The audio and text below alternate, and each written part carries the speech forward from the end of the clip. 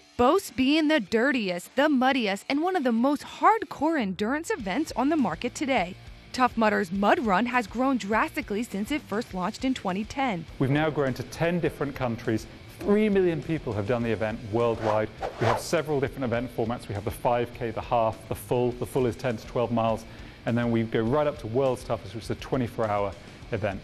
We've also grown with our partners. We have sponsors around the world, and we now have 3 TV shows as well. But as race participation growth slows, the company's co-founder and CEO Will Dean is looking to add a new revenue stream by bringing their obstacle course to a gym near you.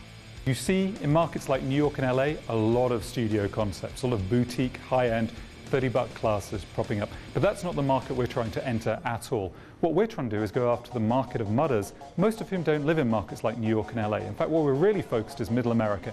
And we're trying to build a boot camp, a studio space that works at half that, at 10 to 15 bucks a class. And we're trying to create all-round functional fitness for millions of people. Are you fired up for that?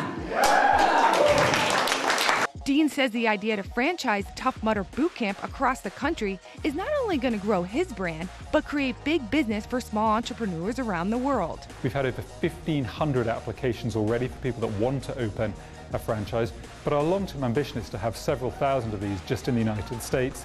And then when you remember that over half of all the mudders doing our events are outside of the US now, we believe we can be 10,000 franchises worldwide in 10 years' time. The end goal, adds Dean, is to build a global tribe of tough and fit mudders.